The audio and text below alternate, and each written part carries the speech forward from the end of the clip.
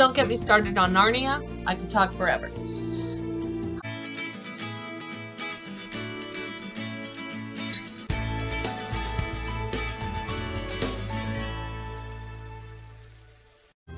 Also, I did look it up. I went ahead and pulled my Narnian companion, and I was right and also wrong. I was in the right age range for them.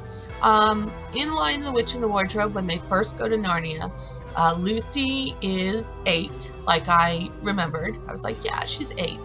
But the ages staggered more than I thought. I thought they were in like 2, then a stagger, and then the other 2. But it was actually all along. So we have in Lion, the Witch, and the Wardrobe, Lucy was 8, Ed was 10, Susan was 12, and Peter was 13. So Susan and Peter were right next to each other, 12 and 13. And Ed and Lucy were 2 years under that, and then Lucy was 2 years under Ed. So Edmund was 10 and Lucy was 8 when they first went into Narnia. So I do stand by what I say. Overall, that particularly Susan and Peter were a little old. So when they went to Narnia, you know, they were 12 and 13, so they definitely had more than just the childhood impressions. So like when you're a kid and you start learning, oh, Google YouTube videos, search YouTube videos for anything about baby's brain development in the womb and immediately after. It's fascinating, guys. Our brains are crazy, and how we've developed as a species is nuts. It's nuts, guys. Like early infancy and early childhood, your brain is doing ridiculously magical things. It's nuts. It's crazy. So anyway, in your early infancy, in your childhood, up through, you know, some of your initial education, you know, in kindergarten, elementary school age,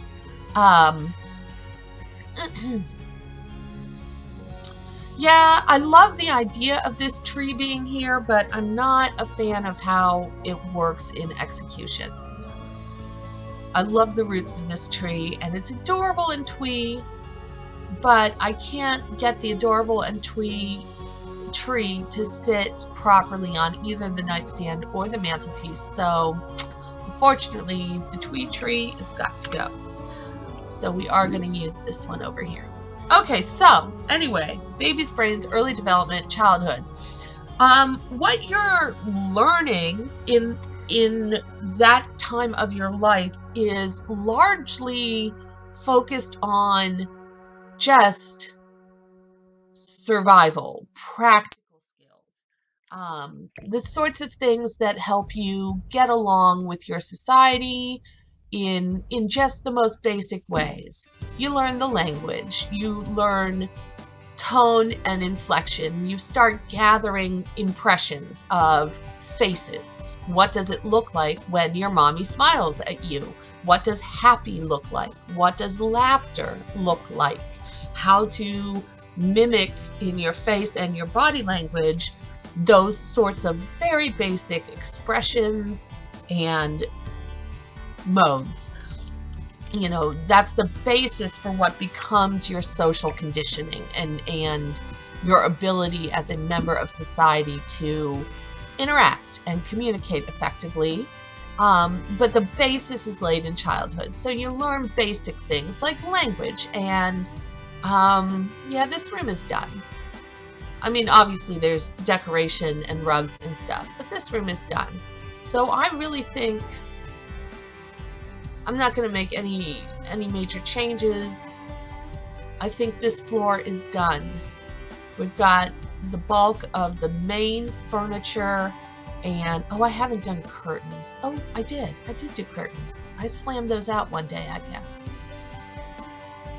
Rock on. Got that done. So yeah, so I think this floor is done, and we will go downstairs to the basement. Downstairs to the basement and start working on this level. This completely spooky, there's nothing in this level at all. Floors. Okay, so just to wrap up real quick, as best I can, by the time someone's 8 years old, they've got a basic handle on the sorts of things that when you get amnesia, you don't forget, you know, mostly. Most amnesia cases, the things you forget are more detailed, more complex and intricate and personalized. But you don't necessarily forget how to walk, how to ride a bike, how to express yourself, whatever language or body language. You don't forget to breathe. You don't forget to write, how to read and write. I mean, only in severe certain types of amnesia do you lose those basic functions, those kindergarten, elementary school, you know, what it means when someone says, go stand in a line, you know, let's have nap time. Those basic concepts. You don't necessarily lose those things. So those are the things that when Lucy went to Narnia, she had those things.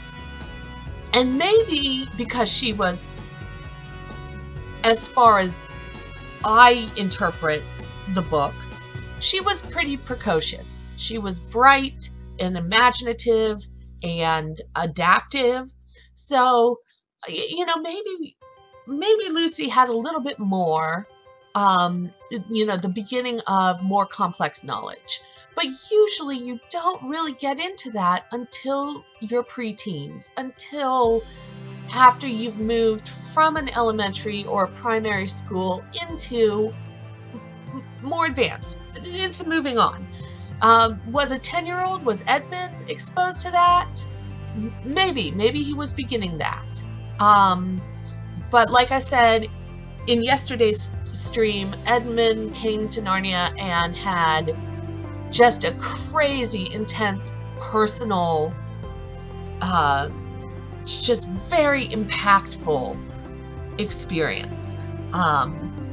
And it had to have changed his character, the trajectory he was on for his life overall, and the man that he would eventually develop into.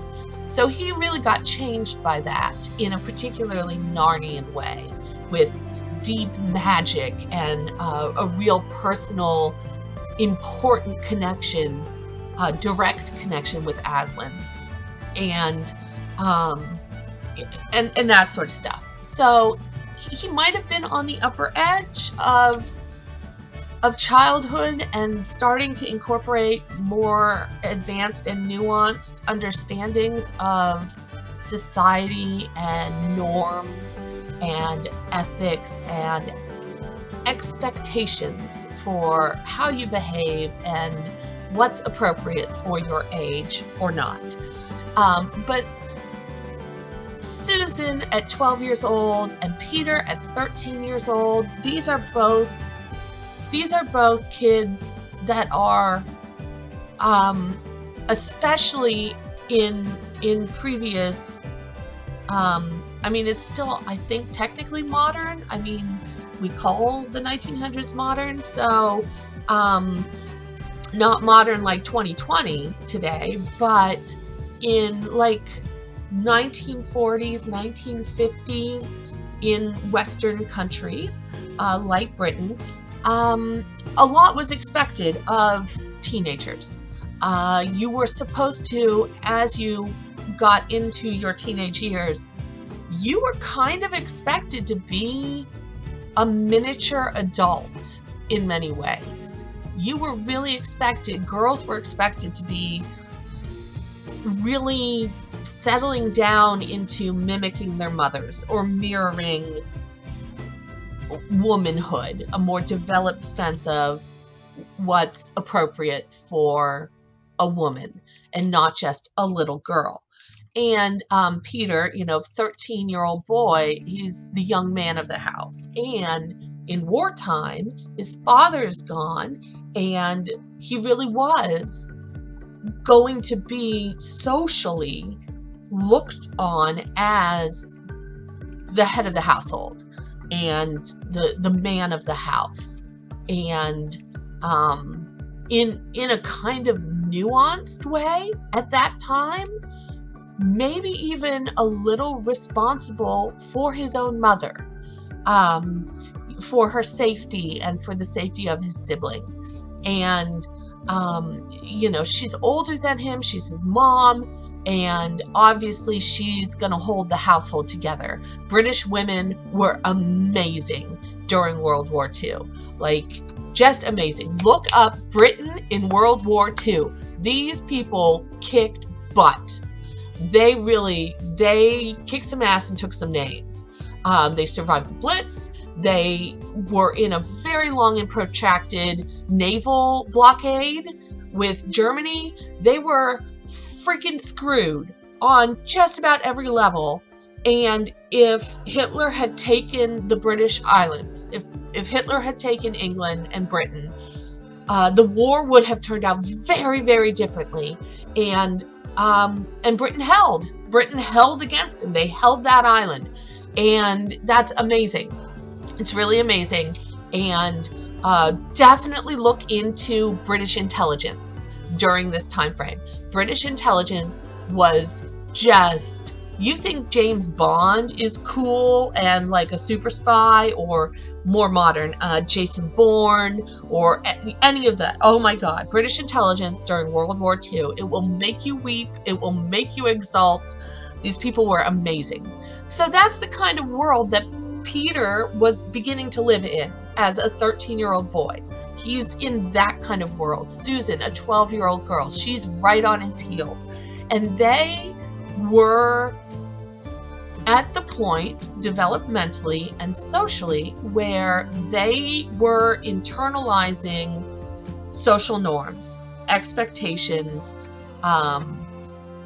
understanding of interpersonal relationships, sex and sexuality. They're going to be indoctrinated or enculturated by their society to be a useful adult member of that society, with all the little details and minutiae that entails that you don't normally think about. You just take it on and then do it. You perform it throughout your life. So that's a huge difference. If you're 13 moving to a new country, or if you're 13, here's a more direct analogy, although not literal, like moving to a new state or a new country. But if you're 13 and say your parents get divorced and you get a new step-parent, it's different. You have some habits and expectations already that are kind of set. And there's going to be tension and struggle as you figure out how to negotiate a new relationship with this different circumstance, this sudden new expectations. And so you're going to struggle with that. But an 8-year-old will have some adapting and adjusting to do, but might be more resilient in that sort of situation, more easily make new friends and go with the flow, easier to just accept what is and move on. As an 8-year-old, you don't have any power. You have no agency or choice in a relationship, in the world. You just are doing what you're told still. 10 years old, a little of the same. But by the time you're 12 or 13, you're definitely beginning to make your own decisions and have some control over your own life. And so it's harder. It's harder to just accept and move on. So my feeling is that when Lucy got to Narnia, and it became obvious that they were staying for a while. That's Lucy's fundamental development time. She's 8 years old. She, during her stay in the Golden Age, went from 8 to, oh, I did the math before. It's 20 something. It's her early 20s, 8 plus 15, do the math. But so that's the time span. That's the age that she was in the Golden Age. And so this is a girl who, in Narnia, learned about sex and reproduction in Narnia. And in Narnia, she learned what is ethics, what is moral, what makes a good character, what makes a good adult, a functioning adult in Narnia. So in Narnia, she went through puberty. And in Narnia, she got her first period and learned about what that means and how to position that in her life. You know, is that scary? Is that normal? Is that taboo? Do we not talk about that? Or do we just have it and move on?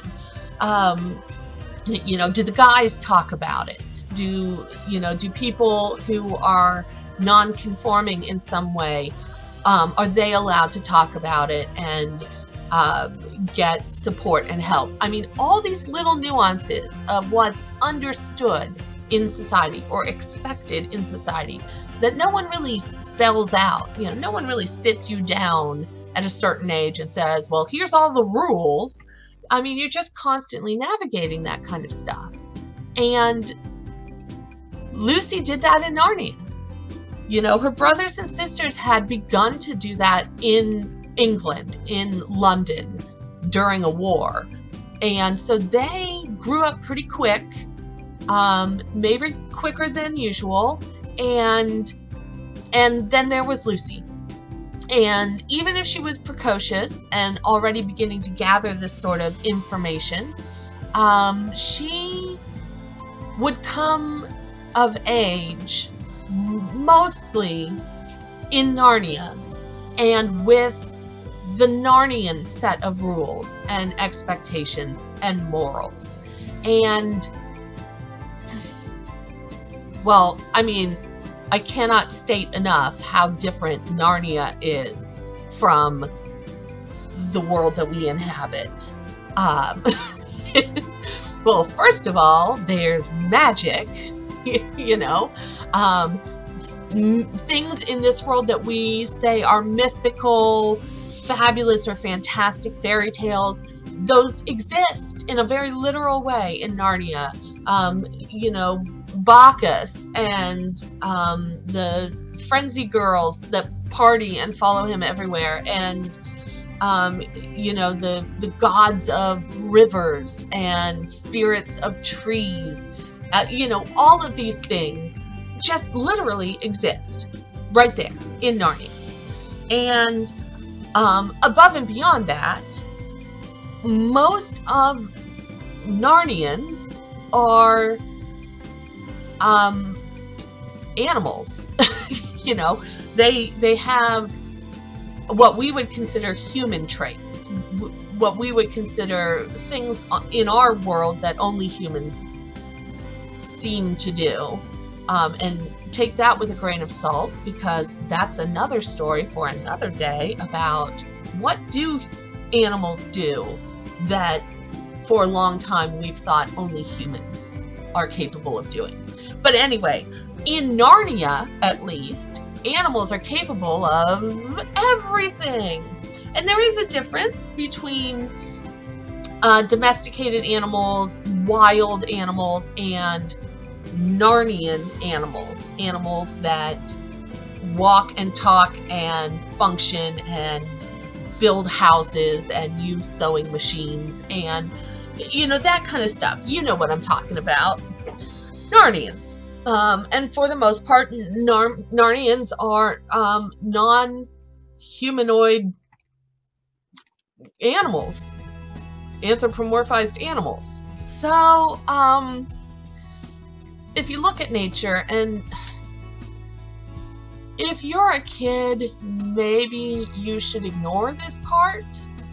And if you're a parent, maybe you want to take the kid out of the room first and listen to this yourself and then decide if the kid can listen to this. That's your prerogative as a parent. I think everyone should hear this, but, you know, I just, there you go, little warning. All right. If you look at the animal world, even in this world, not even in Narnia, but just in this world as biological, zoological facts, there is huge diversity. Not all species are sexually dimorphic. Humans are sexually dimorphic. The egg bearers look different from the egg fertilizers in physical ways. There's a range, you know, there's a range that overlaps, but we are a sexually dimorphic species. But not all species are. Not all species are sexually dimorphic. And some species are wildly more dimorphic than we are. The difference between the two is fabulously huge. Peacocks. The difference between a male peacock and a female peacock is intense. Females look like overgrown sparrows, or, you know, brown subdued chickens. And you know what a male peacock looks like. I mean, they're green and blue and glittery, and they have those tails that are ridiculous. So yeah, crazy sexual dimorphism in, or none, in the animal kingdom. And, you know, how do you understand what that means? Who teaches you how to interpret that? In this world, lots of times that's the job of religion, to explain why, the why of things. We can see from science that it is a thing, but why? And the why in this world is often answered by religion or by some sort of morality system. For example, why are men and women different? Because they were created differently, or they came from different parts of creation. You know, maybe men were made with mud and women were made with grain. I don't know. I'm pulling this up. So, you know, so that's something, you know, what in Narnia explained the why of sexual dimorphism? You know, so what did Lucy learn from animals about whether or not that's important, whether or not it matters if you're dimorphic or not, and what that means, why, what is that? So, you know, animals were teaching her these things. And that's not the only thing. In our world, biologically, zoologically, sexuality is plentiful and varied.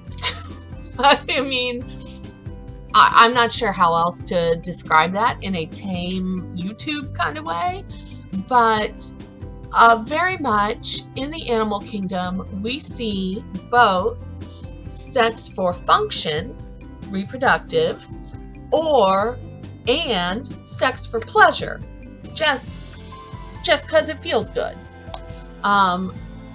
in a non-reproductive way. We see both sex in both ways, reproductive and pleasurable, demonstrated by heterosexual pairings, mating pairings, and also homosexual pairings, non-mating pairings that are just, hey, we're gay and we think this feels good, or, you know. And so there's a question too. What does gay mean? What is that? Why? What does that mean? How do you interpret that? How do you place that in your understanding of ethics and purpose and function. And in this world, that's informed, again, very religiously. Understanding why something is very different for us than understanding that it is. It just simply is.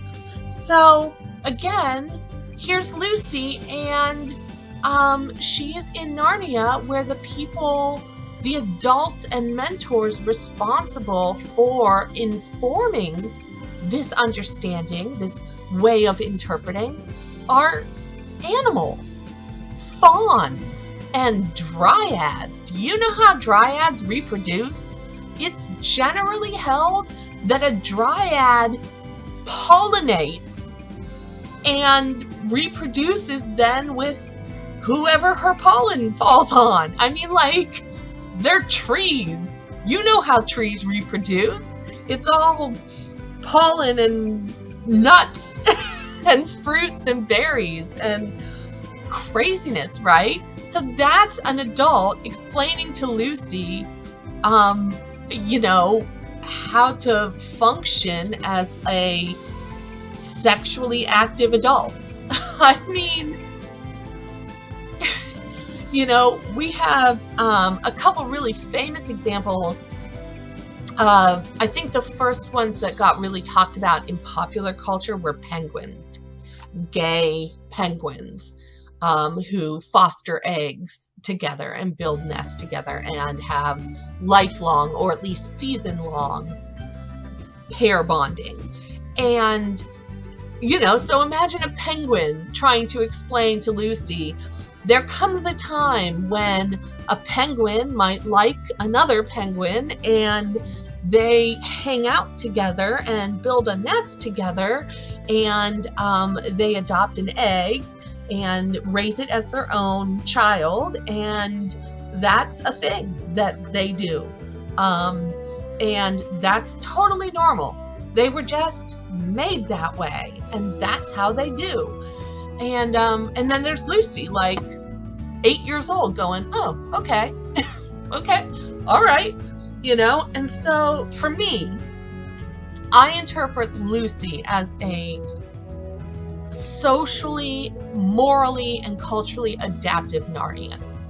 Her brothers and sisters, especially Peter and Susan, are Narnians. They lived there, and they were part of the Golden Age, and they were kings and queens appointed by Aslan and all that stuff. And so they're Narnians, but they're Narnians who would have been applying their understanding of British norms and British morals and maybe Anglican norms and morals and ethics, and you know, maybe an Anglican understanding of not just what exists, but why it exists. And Lucy would not have that. She would not have that. She was on the cusp. She was close, but she just wasn't old enough to have fully incorporated and fully indoctrinated, not in a bad way, but just in a natural, this happens to everyone way. But she wouldn't have soaked it all in yet. She had just barely begun that level of soaking it in. And so the rest of it was all Narnian in influence. You know, animals and figures of myth and magic got to explain to her how to be an adult and what is normal and what is healthy and what to accept in life as natural and God-given, Aslan-given, versus, you know, what is not okay. A wolf is okay. A wolf that tracks down and eats its prey is okay. That's normal. That's what a wolf does. A werewolf that doesn't just track down prey to eat, but tracks down prey to be harmful and cruel, that's not normal. That's not ethical. That's not good. And that's something Lucy never would have learned in 1940s, 1950s England. Like, of course not. So there's, I mean, there's that in its essence, that's something I think people who read and talk about and write about Narnia and the Chronicles of Narnia, that I think is something that's often very overlooked, and not fully explored or recognized. Sometimes people write about Lucy after Narnia as being particularly religious, even more so than her siblings, or particularly spiritual, even more than her siblings, which is fine. I can see that. I can get that. But not a lot of them, and people talk about the age, how they were adults and then they magically just zapped back to being, you know, she went from a 20-something to an 8-year-old again. And so you see people writing and talking about what that experience would be like, that tension, that frustration, the unfairness of it. I mean, who wants to go through puberty 2 times, right? That's terrible. It's a bad idea. But Lucy did it. And probably Susan too. I mean, 12 is not too young now, but we have also been seeing age of onset of having a period earlier and earlier, younger and younger as time goes on. So I don't know, mid to late 1940s British girl. You'd have to Google when they were seeing onset of periods and womanhood, coming of age. So maybe Susan had to go through it twice as well, and that's just awful.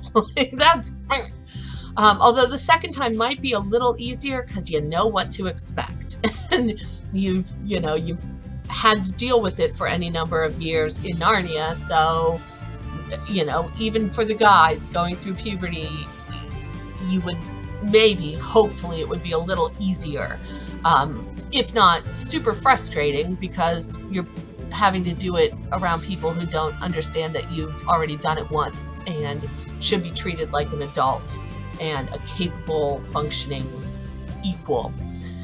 So we hear about that kind of frustration. But for me, personally, I like to take it one step further, and I like to think about and explore the ways in which Lucy's understanding of biology, her understanding of morals, her understanding of why things are the way they are, those things, and sexuality, norms and ethics of sexual conduct and mating and reproduction. Those things are all Narnian informed for her.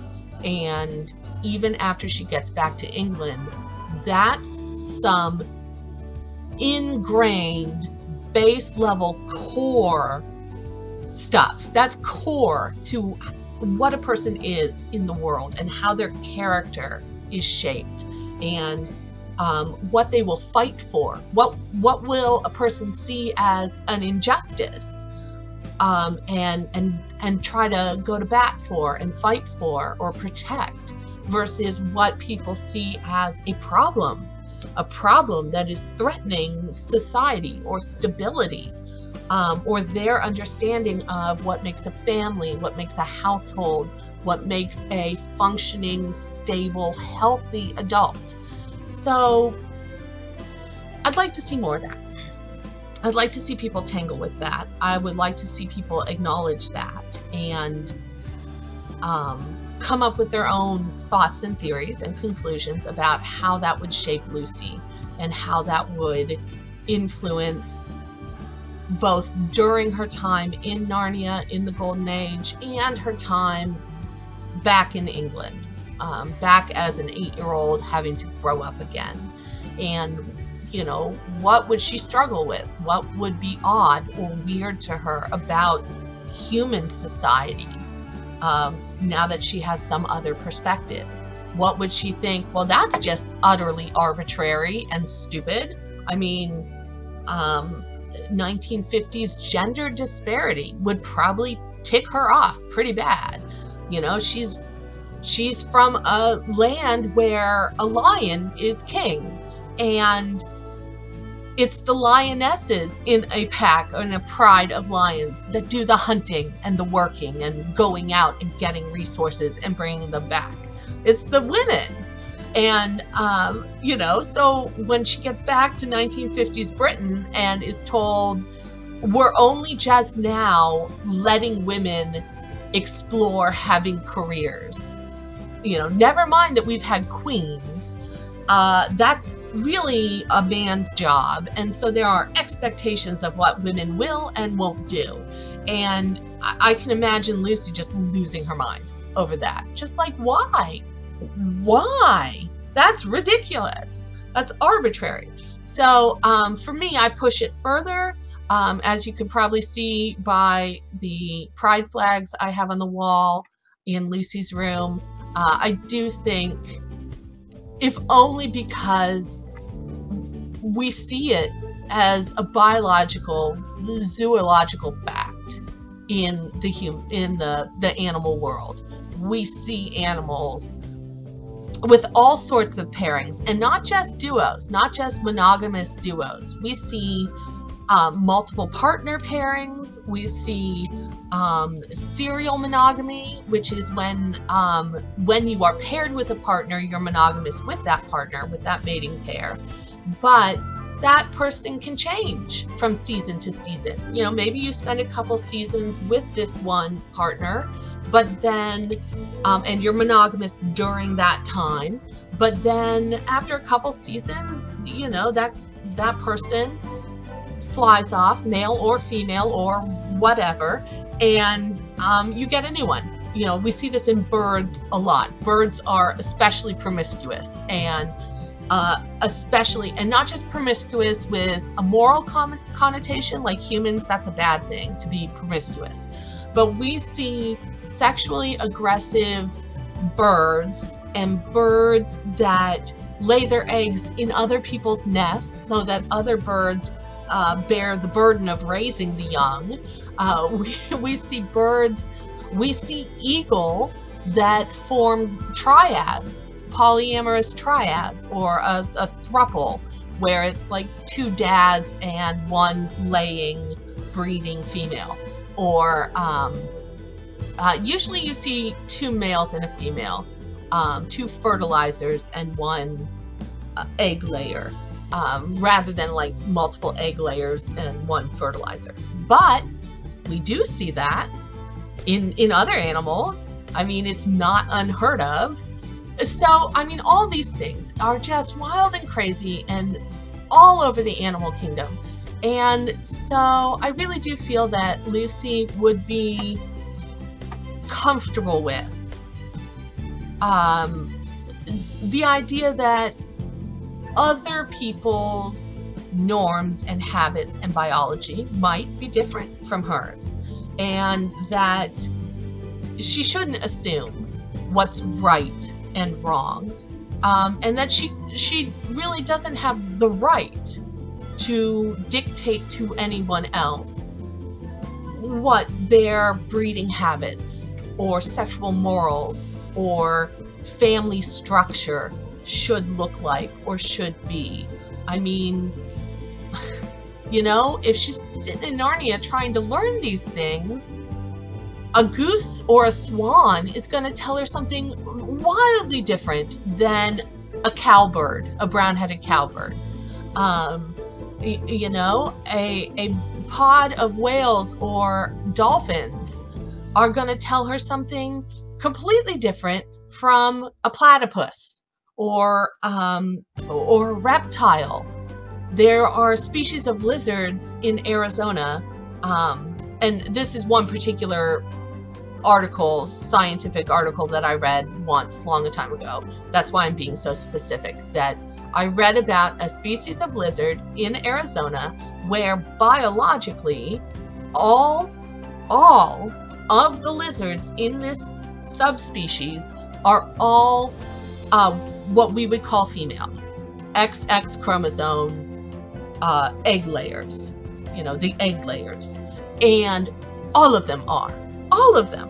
And they have this subspecies, for whatever reason, has developed a basic biology of parthenogenesis, a form of asexual reproduction. Basically, they clone themselves with some amount of variation to keep the population genetically healthy. They just are all women, and they reproduce on their own and keep their species, their subspecies of lizard, going that way. That's just how they are. And you know, imagine hearing from what's a particularly monogamous species. I want to say ducks, but ducks are awful. Don't base anything on ducks. Birds in general. Birds are wacky. Their morals and family structures are very complicated and different from species to species. Yeah, I'm having trouble right now. I'm having trouble thinking of an animal species that is particularly known for its monogamy and maybe lifelong pairing, mating pairing. Shoot. House cats? Cats or dogs? Well, dogs are pack animals. So it's, you know, it looks similar to what humans do, but it's not exactly the same. But we'll use a dog. We'll use a canine, a wolf, or a domesticated dog, or any of a canine breed. So imagine a canine breed telling Lucy how to be an adult, how to reproduce and raise your children. And, you know, a lizard from Arizona, one of these subspecies of Arizona lizards, telling her how to be an adult and what to do to reproduce and raise her children.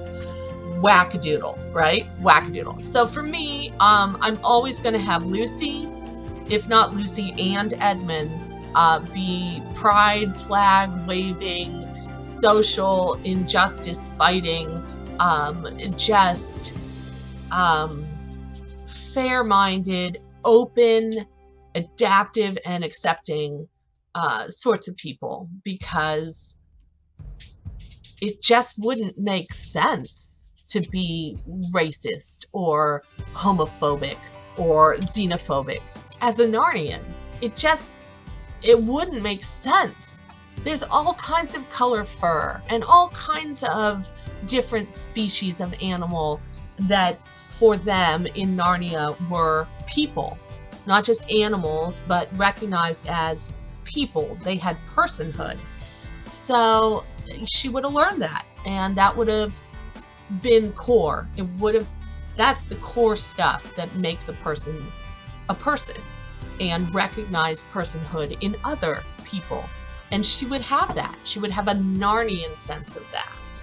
So this has been extremely long. I'm very sorry, but I'm also kind of not sorry, because I'm obviously very passionate about the Narnians in general, and particularly about Lucy and Ed and Susan. You've heard I have a rant about Susan. The only one I probably don't really give a flying fig about is Peter.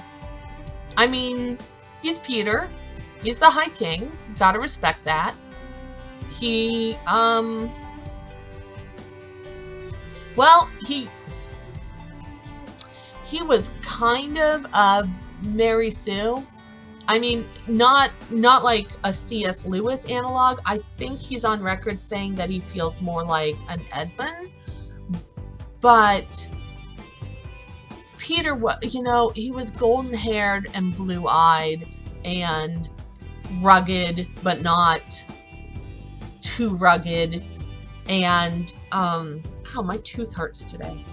You know, and he, you know, he was made High King by virtue of being the oldest male in the family, and he had a sword, and in his first sword fight got kind of really stinking lucky, and so came out victorious by virtue of dumb luck. And is that not just the history of every white Western male in, you know, since the dawn of time? Just dumb freaking luck that they then later turn into actual skill and use it to rule everyone all the time. I mean, I'm not particularly angry with Peter for being that. I mean, that's what he was born and raised to be, especially in that era. You know, so it's not like he did anything himself. There was nothing he personally did wrong. It was just taking advantage of systemic privilege and then living up to the expectations. So, you know, way to go, Peter. You were High King and you eventually earned it. But yeah, you know, your siblings had a lot more they had to go through to become the adults that they became. A lot more had to be done. Anyway, so that's my thing on Lucy. That's kind of my thing on the Narnians and how they were raised and how they grew up and what sort of questions we as people should be asking about them as good readers, as intelligent readers. We should always be reading our books, our literature, even our newspapers and journals. We should always be reading while thinking of questions to ask about what we're reading.